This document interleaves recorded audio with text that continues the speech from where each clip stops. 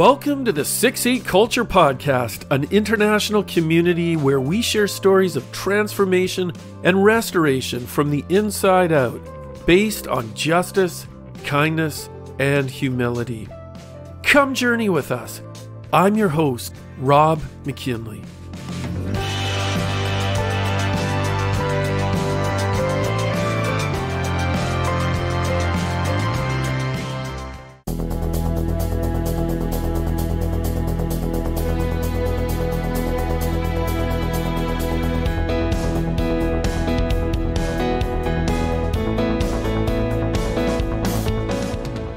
Welcome back to part 2 of our interview with Brian McConaghy of Ratanak International. In part 1, Brian invited us into his journey in forensic science and the formation of Ratanak. We pick up where he was explaining a sense of night vision, where things aren't always as they seem in the beautiful and re-emerging country of Cambodia.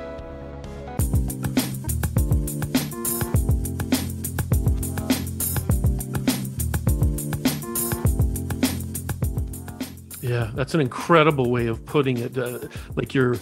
You've put night vision goggles on to see through the shadows. And that's, I guess you just conveyed in words what I was feeling after I read that book by Rexa. Any comment on Angelina Jolie's movie, First They Killed My Father? Yeah, it's a good movie. I mean, in some ways, it doesn't answer a lot of questions in terms of chronology. That can be a 3-month revolution or a 10-year revolution. And I realized that's actually probably deliberate in the movie because it's through a child's eyes where she's confused and she doesn't know what's going on. Yeah. So I think Angelina's movie is a very good movie, and I actually have a lot of respect for her.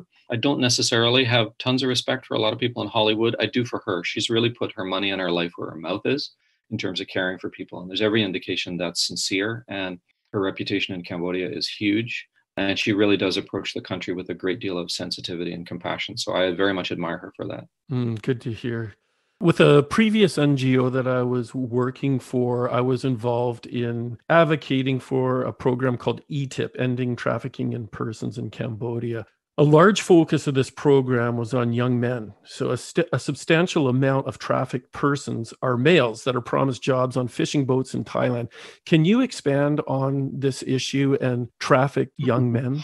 Yeah, we focused on the projects we run in Cambodia now. I've rescued, hundreds of originally children. We used to do children's programs. Those are now independent, and we work with young women that have been actually sold overseas internationally as product from Cambodia and getting them home and restored. And I knew there was trafficking of males going on, but to be absolutely frank, because there's no heroism with who I am or what I am. I'm still the frail kid from Belfast.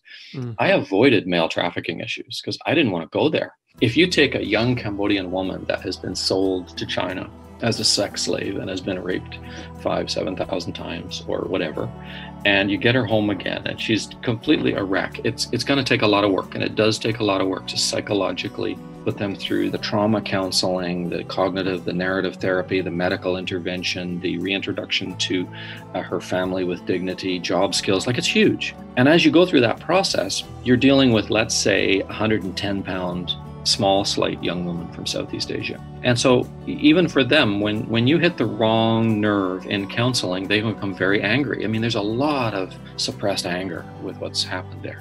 That's all part of the mix. So what happens then if you take a 23-year-old young guy who has been used as a slave, who is muscle-bound, utterly abused, distraught, and you put him in the same counseling session and you hit that raw nerve and the anger management goes out the window?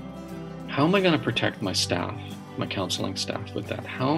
What happens if in anger he runs out and robs a bank while he's in one of our projects and under our care? Who's responsible for that? What happens if he actually rapes, abuses some woman because of anger in his system? Who's responsible for that? How do we deal with that? What happens if he kills? So I approached the whole thing with fear, to be honest, because I'm very human, and I avoided it until I was approached by a journalist from the New York Times who had been given a video from a cell phone.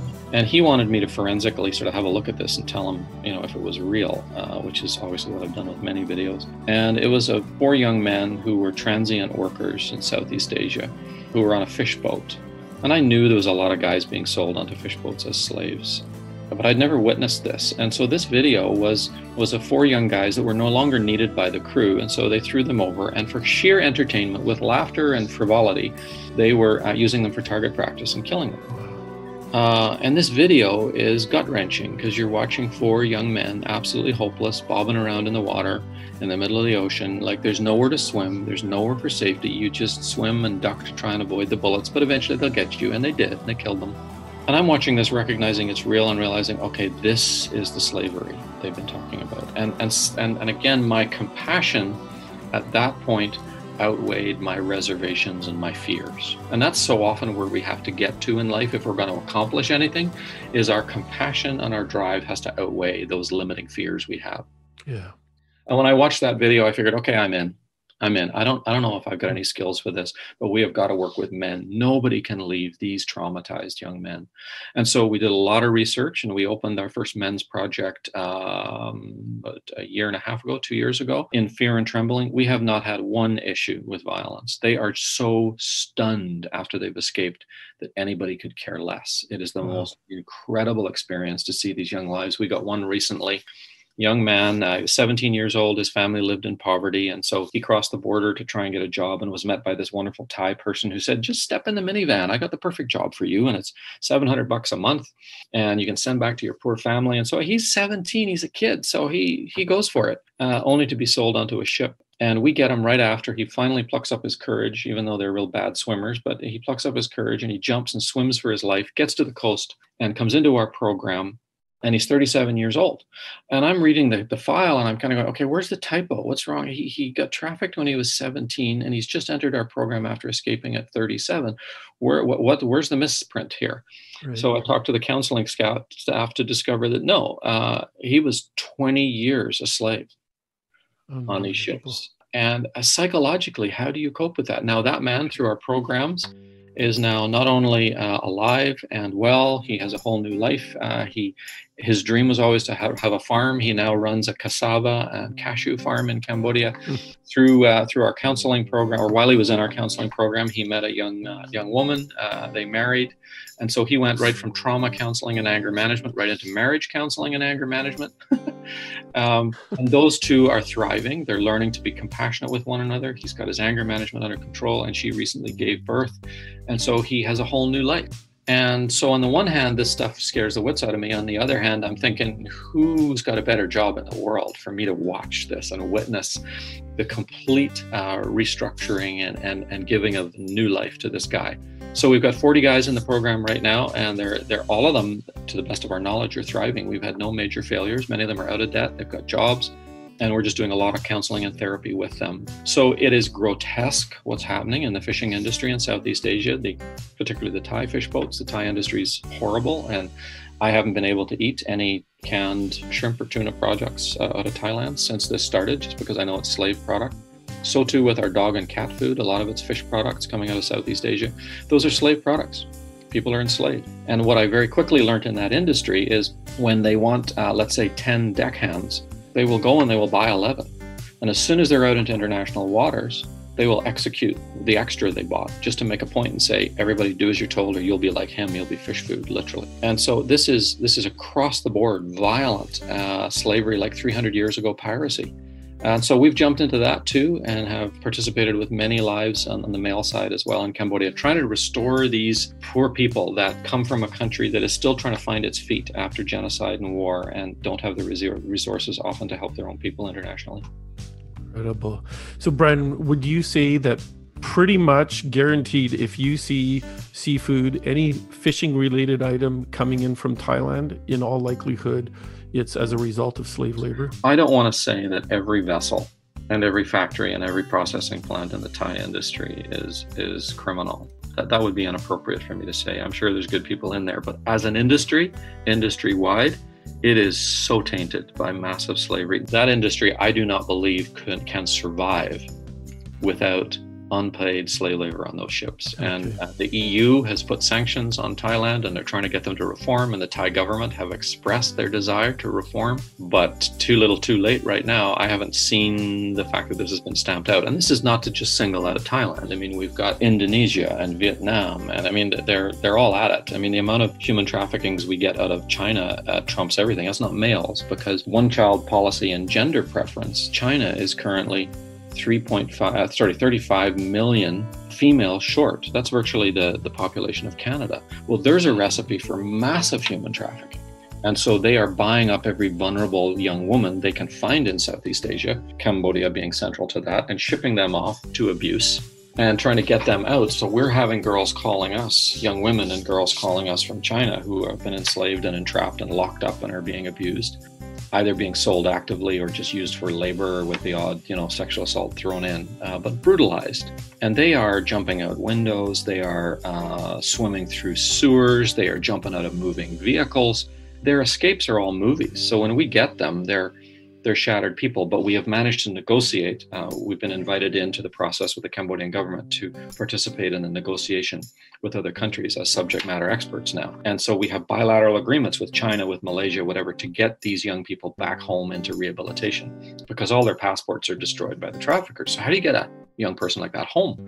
So we now have a legal framework to do that, which has been really exciting to participate in that. And again, that wasn't planned by us. I mean, none of us are trained negotiators or lawyers, but the Cambodian government have grown to trust us. And so we've been privileged by them to participate in this and see hundreds of young lives returning now. So it's exciting. That's incredible. I remember a number of years ago when I was up in the Kampong Chnang area, I saw truckloads after truckloads of women. So to get a visual, is like sardines just jammed into the backs of these flat deck trucks heading to the textile factories. And when I first saw this, I was beyond startled, to say the least. And from what I understand, with international pressure, they're now paid marginally more than previously, but still work for horrendous pay and very long hours in extremely uncomfortable circumstances. Now, the same goes with the men in the brick factories and some women in the brick factories as well. So as a result of this, many Cambodian men and women are lured over to Thailand on the promise of jobs in the fishing industry or in nannies, either on their own volition or else duped into doing so, which also leaves their children extremely vulnerable to predators. And often the grandparents will be watching the kids, or the kids have no one watching them, and school is only half day in Cambodia. Is there anything that people can know about how Ratanak is combating this particular situation?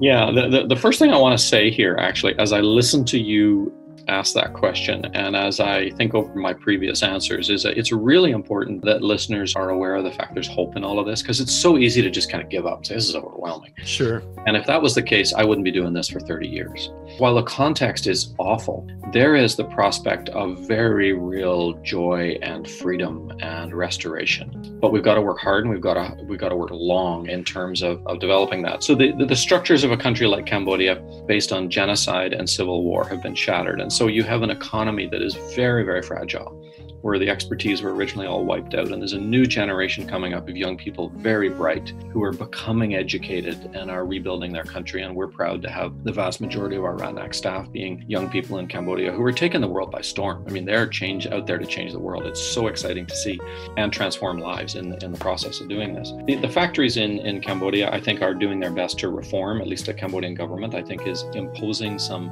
minimum wage. I think it's $120 a month now. The young women are supposed to get. It's subsistence living at best. There's all kinds of issues, and so often the factories, because of the abusive circumstances, are gateways into the KTV, karaoke bars, strip clubs, whatever. That's the gateway into prostitution, abuse, and trafficking. So we have programs that sort of are on the fringes of those factories, that sort of clientele, that group of people in society who are so vulnerable in the factories.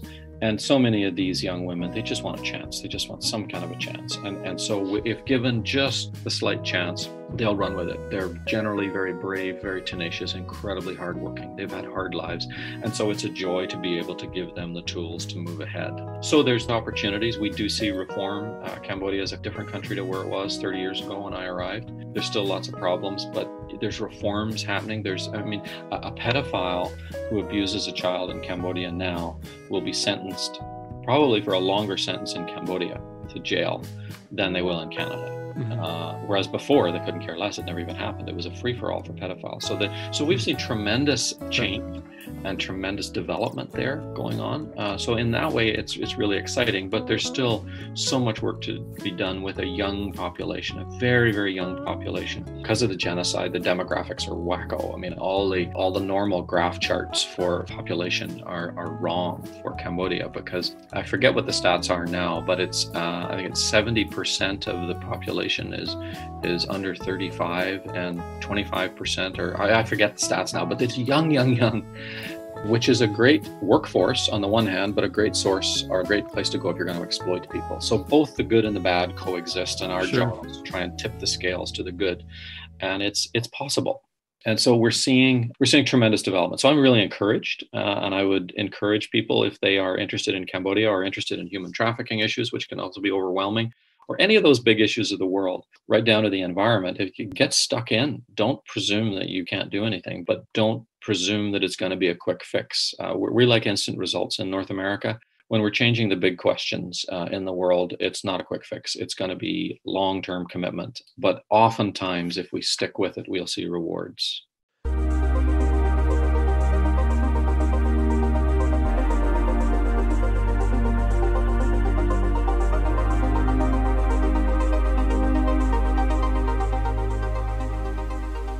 You had touched on the KTV bars a few years back. I went with a local Cambodian NGO called Precious Women and visited a beer garden with their president and founder, Salida. And it was eye-opening, to say the least. I have a 20-year-old daughter, and just walking in there, and I was the Western male. I was with some female counterparts that had come with us, and Salida was heading this, and I was there as an observer to see it, and the subversive way in which she made connections and is turning the lives around for some of these girls there it was really tough to see, but incredible work that she's doing. Is Ratanak involved in that, the frontline thing? Is it more post-traumatic? Where are you in that particular type of thing with the direct abuse with these girls that are coming in from the countryside into these KTV bars and beer gardens? Well, you're making me laugh as you described Salida, because she's actually one of the organizations we partner with, and Ratanak International funds them. One of the things we want to do, as well as developing our own programs, is we want to fund small Indigenous organizations that just need a leg up. They just need that support to mature administratively and get good at what they do. So that's what we're doing with Precious Women. And so I too have been out to those bars and karaoke clubs with them, and just with their female staff obviously present and doing the introductions, to sit with some of these young women and talk about their lives and their trauma and their hopes and dreams for their children and the degree of abuse, etc. And you're right, it is absolutely heartbreaking. And you walk away from an evening like that just ready to scream and just kind of go, we got to pull them out. And yet so often it's inappropriate to just go in and pull out a young woman, because she may not even understand enough to know that she's being pulled out to freedom. It'll terrify her. Right. And if you pull her out sort of very artificially, she will be replaced instantly. And so it really is systemic, where you work with a local organization like Precious Women, and you actually nurture those lives within the karaoke bars, and you gradually befriend them and teach them. And that's what they do a great job of. And then they come to some classes on their very, very few hours off. They'll come and they'll learn some English, they'll learn some business skills, and you're just empowering them to move on, to move up, to move out of that industry, which is a far more healthy way of doing it. So it's a slower process. In so many ways, it's a more challenging process, but it's a long-term change is only going to happen through process like that. So yeah, even there, I see hope. And I mean, certainly I am privileged, having been at this long enough, that there are young women. There are some of them who were rescued when they were, 9, 10, 11 years old, that are now young women that are married, that have their own kids, that are on career people. I can go out and have dinner with any number of them. Again, just for the record, I always do that with staff present. I never visit with any of these young women personally for the sake of their reputation and mine, just in case anything would be misconstrued cross-culturally, Right. otherwise. But we go out to dinner and you just sit and chat with these wonderfully accomplished young women who are university grads, whose life is one I sat with a while ago, and she was sold by her stepmom for $200 for abuse, and it took years to rehabilitate her, and now she was the top IT grad from University of Phnom Penh a few years ago. Wow. And as another one I know very well, that some of these girls are like daughters to me. And she is now a counselor, and she graduated in sociology, and she's now a counselor working with another NGO, helping children that have been rescued from the brothels. And so these completely distraught little kids come in that are shattered, and she sits them down in a chair and says, 12 years ago, I was sitting in that chair. And I now have my own apartment. I have my own motorcycle to get to work. I have my own career. I am a university grad. I have pride. I have dignity. I am who I am. And you too can experience that your life is not over. I mean, what a thrill to see not only individual young lives from tremendous slavery and torment in the sex trade being rescued, but now being the solution for others. It's a really exciting process. It is. And just hearing you talk about this, we've been talking about some very, very dark things, and the redemptive aspect of it that you're touching on right now makes everything worth it, doesn't it?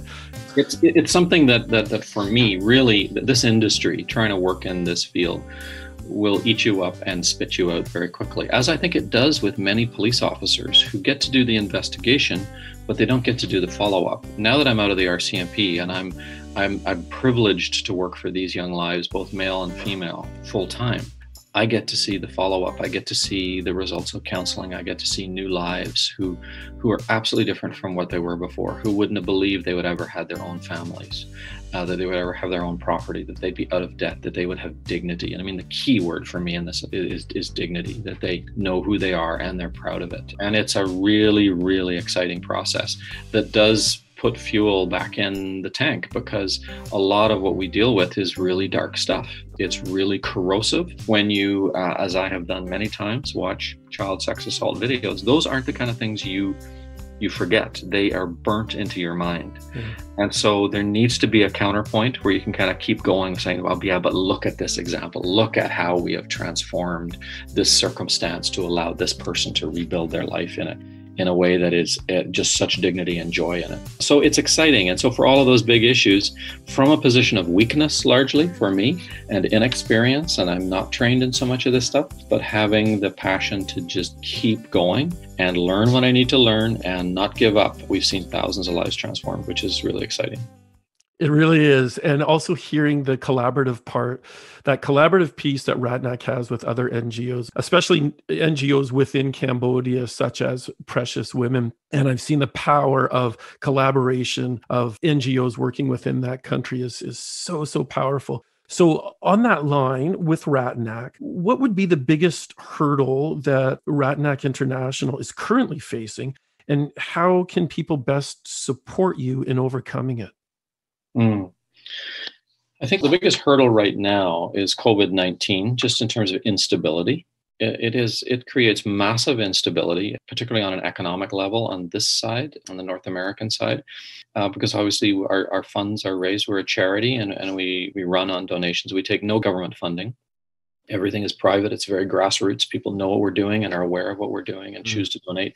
But when jobs start to get lost in Canada, that becomes precarious for people to donate. And so when you get a young shattered life that has been abused for X number of years and we've managed to return them back to Cambodia, and they're in our center, and you basically make a promise that, it's going to take 2 years to basically put your life together again and get you job skills training and get you through trauma therapy and all that kind of stuff. My very worst fear is to make promises to a young woman like that, and then halfway through the program basically say, we're out of money, we'll kick you out on the street. And then we join the long line of people that have lied to her. Because everybody's lied to her and manipulated her, the perfect job, all those stuff she's been told. And I want to be the different one. I want to be the one that when we say something, we do it. And so my biggest fear is loss of that stability, because we make commitments to these young lives for 2 years.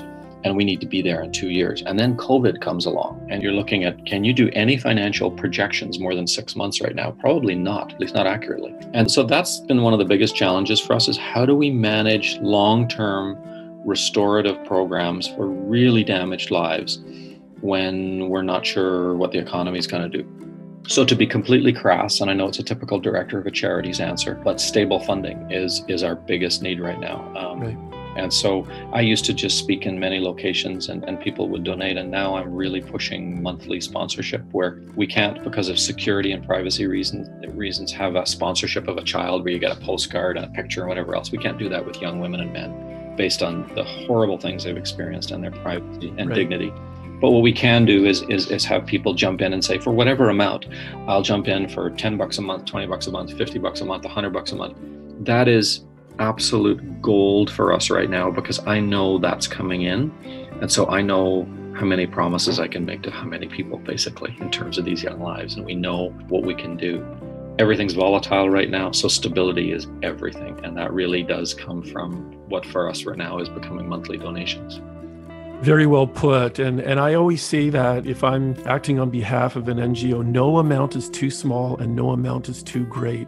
Even a teenager pushing a lawnmower a couple of times a month can afford $10 a month. So all of those small droplets definitely add up. When I speak in high schools, my unit of currency is lattes. And I'll say, this is X number of lattes per month. And kids get that because it's nothing to them. They just go and buy a latte. It's no big deal. We're wealthy here. Even if we don't have tons of money, we got enough money. And so I would agree with you totally that young people, the time to jump in and learn to become part of the solution, learn that even as a young person, you can have an impact on the front lines of human trafficking. That's exhilarating. So we always are trying to push young people into realizing you have a voice, and yes, even financially you can help. It doesn't take a lot, particularly in the developing world. It doesn't take a lot of cash compared to here to restore lives. That's right. And now that you've shared some of these stories, people have a little bit more of a tangible vision of what they can grasp onto, no matter what they support you with. There's a shop on the Ratanak website. On ratanak.org, you can go in there and there's a shop. There are a lot of options also within the psychosocial realms, which are really desperately needed for a country under such huge amounts of PTSD. Are there a few things within that shop that you can highlight that people might be able to support? There's one, and it's a big one. But I think people often gravitate towards it because it's so tangible. There's many smaller items, as you can imagine, but the one that excites people most is basically the return. It's the air ticket. So take a young, let's say 18-year-old young woman who's promised a nanny's job to help her poor family and her young siblings because they can't afford to even send them to school or feed them properly. So she, in fear and trembling, takes this job in China to be a nanny, only to discover that she's been sold into some kind of a brothel network or some kind of abusive, quote, what they call forced marriage, which is, I hate to even use the word marriage in that context. It's just brutality. Yeah. And so she gets on the phone and she said, this is what's happened to me. I'm being raped. I'm being abused. I don't even know where I am. They took my passport. They burnt it. And can you get me out of here? I mean, how do you even deal with a phone call like that? It's overwhelming. And we now have the legal framework, as I've mentioned. And so if she can get to an embassy, and that happens frequently, they know how to get to an embassy or can figure that out, we can get them out now. It takes approximately $1,000 to get a young woman out, get her airline ticket, get the documentation done, their temporary travel documents, get her out of China, get her back to Cambodia and in through initial assessment with our team so that she's loved and cared for and safe for the first time probably in years, and actually has food and clothing. I mean, when we welcome them in at our center, one of the first things we give the young women is underwear. They don't even have underwear, a lot of them, because they're slaves. Who would spend money on underwear when you're a slave? So I mean, the loss of dignity is profound. Most people kind of, when they think it takes $1,000 to actually free a real live slave, yeah, we can do it. It's $1,000. Now, many people don't have $1,000 to dump, but many people as a group can do that. Church groups do that all the time. Youth groups do that. Schools can do that. I got a bunch of schools who raise money, and they don't raise money in terms of dollar figures. They raise money of how many girls are we going to get out of China? Girls just like us, late teens, and how many are like us are we going to get out to freedom and hope?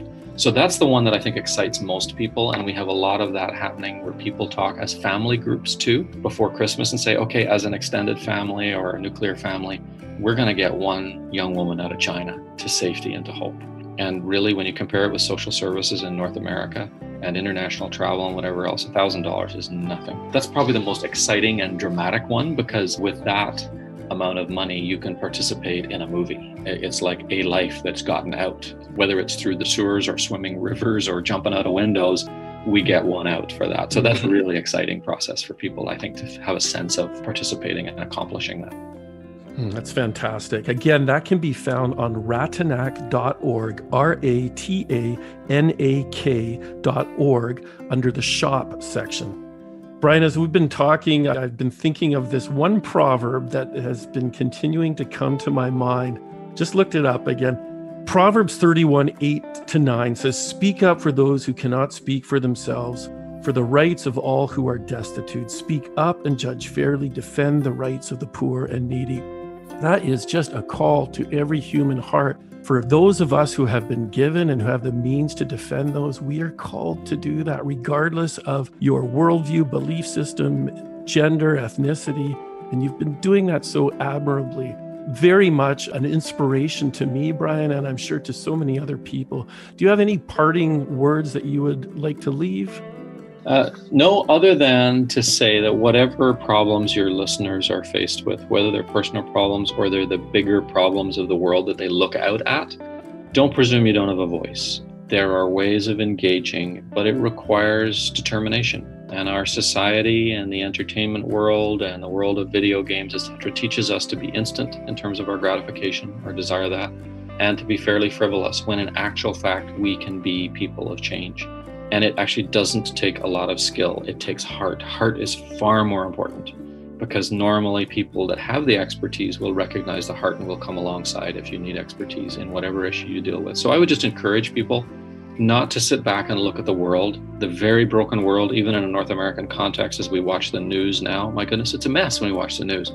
It's easy to sort of sit back and say, I just want to recoil from all of this. And my encouragement would be to engage. There's one Bible verse in Zephaniah 3, my favorite book in the Bible, where it says, "Do not let your hands hang limp." I love that little phrase, because it's not a request, it's a demand. Do not let your hands hang limp. We've got stuff to do. Shockingly, we're capable of doing it. And if you have a passport, if you live in a democracy like Canada, you have power to speak to those who are elected officials. Yes, you can speak to them. Our democracy still functions, believe it or not. You have a degree of affluence, even if you're not wealthy at all, to help others and be kind to others around you. We have the freedom to be those change makers, and I would encourage people to do that. Such an inspiration, Brian. Really appreciate this time. Thank you. It's been fun.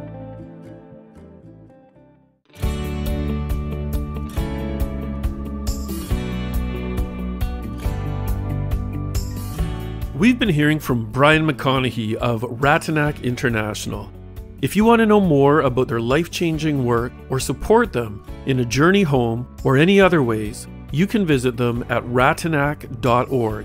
That's RATANAK.org. This is Rob McKinley signing out for 6/8 Culture.